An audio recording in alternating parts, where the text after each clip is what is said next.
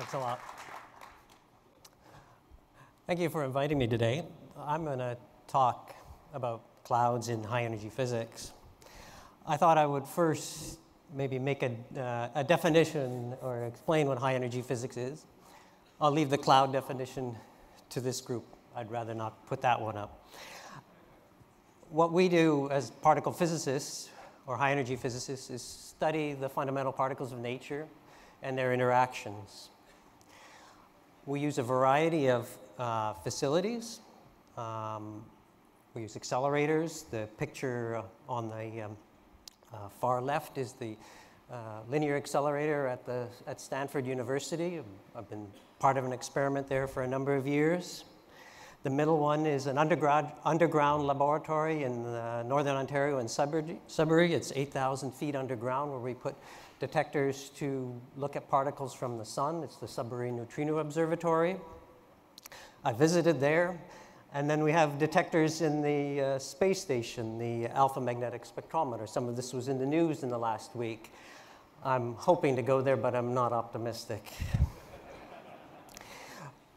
With these facilities, we try to address a number of questions that are important for our understanding of the universe. The one that you may have heard most about, and I'll explain a little bit more as I go along, is the Higgs boson.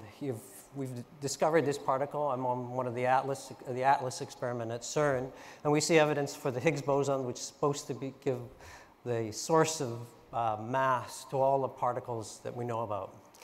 It's been coined the God particle. That's not our name, but it's sort of stuck in the media that way. And I'll go over a bit of the detail of this.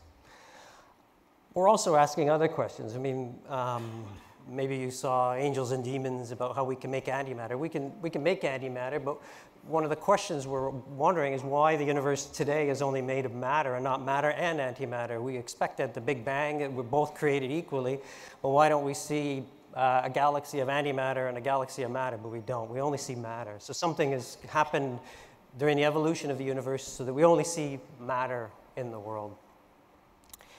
And the last question I'll just highlight, try again, is our understanding of the universe is actually pretty limited. This pie chart shows that atoms or matter is 5% of the universe. Dark matter is 24%, and dark energy is 71%. And dark just means we don't know what it is. We find this out from projects such as this WMAP satellite that measures the temperature of the universe. We can also measure it in astronomical data and other. But the bottom line is we don't understand what 95% of the universe is made of, which is kind of embarrassing. So we work, or at least I work in these projects, and so we have, astronomers use telescopes. In a sense of particle physics, and these accelerators are basically big microscopes. So we've evolved from these simple instruments to more complex instruments. The astronomers have their telescopes in space. We have large detectors. This is the Atlas detector that I'm involved in during its construction at CERN. Our collaborations are now massive. Atlas is 3,000 scientists. So these projects are decades-long, large-scale projects. I work at the Large Hadron Collider at CERN. This is in Geneva. I think it's the largest instrument on the planet. It's 27 kilometers in diameter, or circumference rather, and it's 100 meters underground. And so protons circulate in this ring, one in one direction, one in the other, and we collide them in certain areas. It's basically a microscope, and we're probing distances of the order of 10 to the minus 20 meters. By going back in small distances, we're going back in time and studying the Big Bang. So it's sort of analogous to what the astronomers do. They look deep into space, and they go back in time. We look at small distances and go back in time. So in a sense, we're studying the same things in complementary ways. The Large Hadron Collider, as I say, is a tunnel. It's 27 kilometers. You need transportation to get around. The blue beam pipe, the blue pipes contain the magnets and 2 beam pipes for the protons to circulate opposite each other. It's also at 1.8 degrees Kelvin, so I think it's the biggest refrigerator in the world. At certain points along the ring, we have these detectors. So this is the Atlas detector. There is another large detector called CMS, and then there are 2 other specialized detectors as well. You can see the scale with the people at the bottom. It's 44 meters across, 25 meters high. It's basically a camera. I forget how many megapixels. So this is the picture looking down the proton beamline in 2005 as the Atlas detector was being constructed. So in a sense, the center is hollow right now, and they're sliding the pieces in. So it gives you the scale of the facility.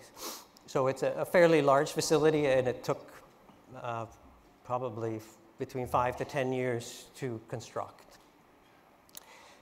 Today, we're recording data.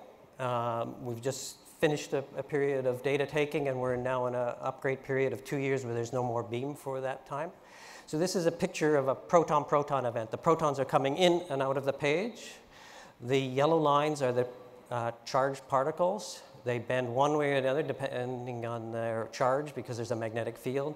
And the colored boxes around represent the energy of it.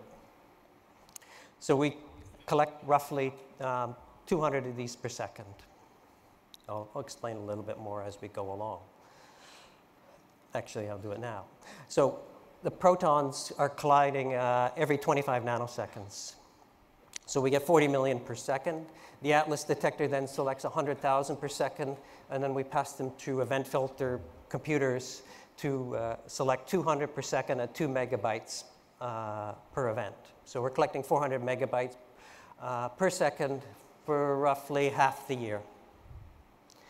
So this means we need a large computing system. What we've constructed over the last decade is called the WLCG computing grid, worldwide Large Hadron Collider grid. And it's based on a hierarchical model where there's a large center at CERN, a tier 0 we call it. There are 10 tier 1s distributed around the world. The data from the detector comes to the tier 1 and then gets distributed to the 10 tier 1s in near real time, a few hours. And then there are 60 other what we call tier 2 sites that are also distributed around the world for creation of simulated data and analysis. At the moment, we're of the order of 140 petabytes of data. We have a private routed network for most of these facilities, all at 10 or 100 gig now. Now, last year, we found evidence for the Higgs, both Atlas and the CMS experiments, see evidence for a Higgs-like particle. The little circular picture is the same one where I'm sort of cutting the view along the direction of the proton, and the other picture on the left is more of a 3-dimensional one. It's where the candidate particle goes to 4 electron-like particles. It's either an electron or a muon. The muon is just a heavier version of an electron. Here's the only science plot you'll get. This is a frequency plot. So I'm plotting the mass of those 4 leptons as a function of its mass. So the number of candidates is in the vertical axis. The mass is on the bottom. And we see an excess of events at about 125 proton masses. The colored the points are data. And the other histograms, or the colored plots, are the predictions of our simulation. And we would get the red and the purple is based on no Higgs, and the blue box is what we expect for the Higgs particle. So we see it in this channel, we see it in other channels, and we see it in 2 experiments. So I think we're pretty confident that it is. And as a result, this made the mainstream media, I think, last summer. So it was all across the world in this way. Okay, so I'm going to change directions just for the last part of my talk. How are we using clouds in high energy physics? One of our first uses was to help us preserve and archive high-energy physics data so that we can continue to use it in the future. We're trying to use clouds to take advantage of special computing resources that I sort of also described that are attached to our detectors. A more common use is to help us simplify just the management of in-house resources. We've used commercial clouds to some extent for exceptional needs. And one of the projects that I'm interested in and some of my group and colleagues are working on is how can we use if you want, a grid of clouds where we can utilize both high-energy physics, non-high-energy physics resources to meet some of our computing needs.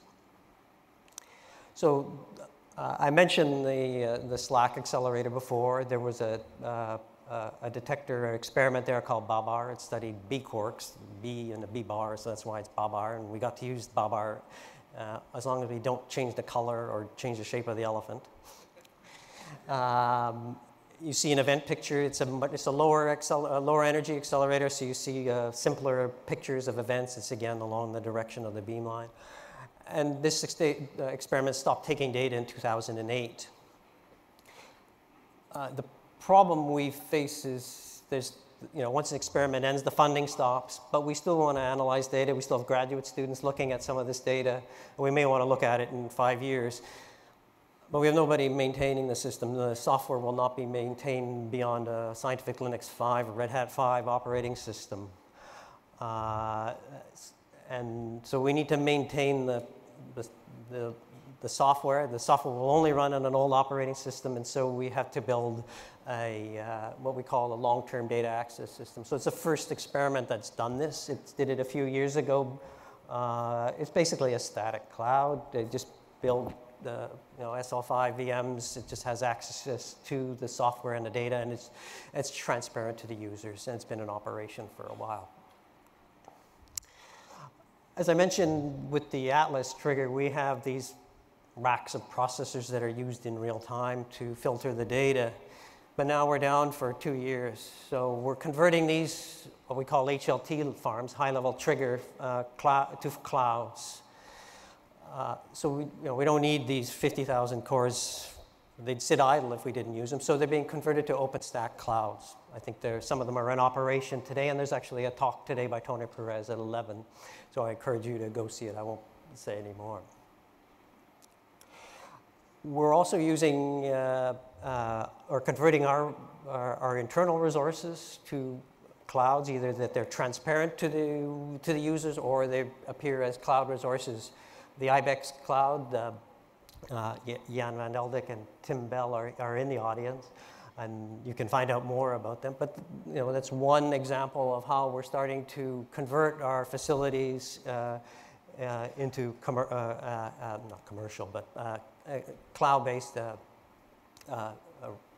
platforms. We've also used commercial resources in let's say a limited way. We've Amazon, Google, Rackspace, others. There have been a number of reports by there's a STAR experiment at Brookhaven, there's the Bell experiment in Japan, and Atlas and others have used it. Typically, it's been used for exceptional demands where we don't have enough capacity to get enough data or process for a particular conference. And we tend to use it for low I/O demands, say generating simulated data. We face challenges using it. Particle physicists use X509 certificates for identity management, so we have to figure out different ways to do it. Network connectivity, for example, if I want to get to Amazon from Canada, I have to go over the commodity network, which is a pain. And the costs are a little bit higher than our private resources. So we're using it, but as I say, for exceptional resources or exceptional needs. The area where I have a bit of interest in is trying to take advantage of our distributed computing infrastructure. Because particle physics is a global collaboration, everyone has their resources, and we would like to use them in some kind of seamless way. We have built a grid, it's working, but I think one of the ideas maybe is to try to use it as a grid of clouds. It's also been coined as sky computing by Kate Keehee of Chicago. So what we're trying to do is use both dedicated and non-dedicated high-energy physics resources. We want to use them independent of the cloud type. We want to remove any application dependence from the actual site, but also support multiple projects, as I'll show you in a minute. I just want to show you a very simple workflow for what we're doing, and then you can see how some of my requests maybe for OpenStack development would be useful. So we have a system where a user submits a batch job to HT Condor. We have these clouds out there, but we have a customized service, what we call Cloud Scheduler. So this Cloud Scheduler, the user submits a job, the Cloud Scheduler discovers the job, the Cloud Scheduler then boots a virtual machine on one of the clouds. That VM registers itself with Condor, and then the job gets dispatched to that VM. So that's how we're running a cloud of, I think it's 10 or 12 distributed clouds right now. We use a combination of Nimbus clouds, OpenStack clouds, and some commercial clouds. The VM, for some of them, are pulled in from a remote repository. The data is also remote as well. For OpenStack clouds, we upload it. So we're using it for Atlas in production. We're also using it in the Canadian astronomical community. They use it for user analysis. We have a variety of clouds.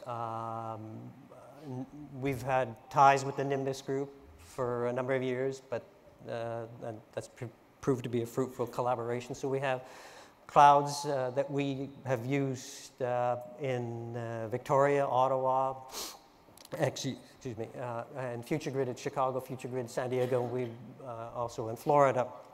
In terms of OpenStack, we've used Melbourne Nectar clouds, the CERN IBEX cloud. There's 2 Canary clouds that we brought online last week, and we're starting to talk with the Oxford people. So we've been in operation for about a year and a half. Astronomy has run maybe 500,000. We're over 300,000 jobs now using 10 clouds. Yesterday we were running 1,000 simultaneous jobs. So, I mean, it's not large, but we're just starting to get going now.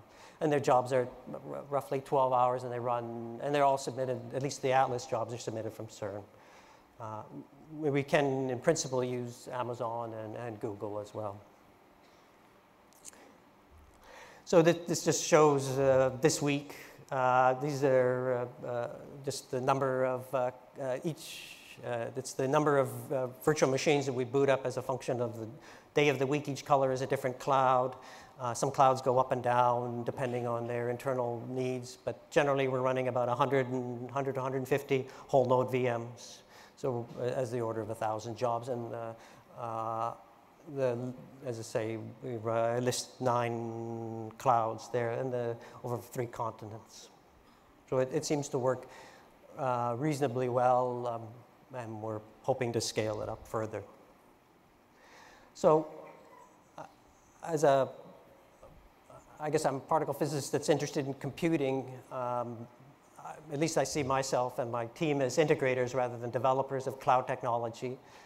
And what we would like to see that would help our life is the following, at least these key things, is common authentication. Maybe a centralized VM image store that we could download from rather than having to upload to every cloud. Maybe consistent metadata, and don't use Nova as your cloud name. So there's some things you could help simplify our lives for us. Okay, so I'm reaching the end, so I just want to summarize. The goal of high energy physics is to understand the universe. We believe we've discovered the Higgs. The next step in the LHC is to search for the particle that's the source of dark matter. Maybe we'll understand the difference between matter and antimatter with our studies. We do have an impact on society. It's always useful to remind you that the World Wide Web was developed by particle physicists at CERN. The first 2 sites were CERN and SLAC. There are now more accelerators in hospitals for imaging and cancer treatment. building these large instruments generates technology development. I mean, just look at the cryogenics involved with the LHC, and we're training highly qualified people. In terms of computing, we have large distributed systems. Initially grid, now we're looking more towards cloud. We have a very big global network that consumes a lot of the bandwidth. And we're trying to use the novel computing technologies that this community is developing for it. So that's all I have to say. Clouds are a collaborative endeavor, and many people have helped us in our work, and I need to acknowledge them. If you want to contact me, this is my email. I'm around for today, and that's our website. So, thank you.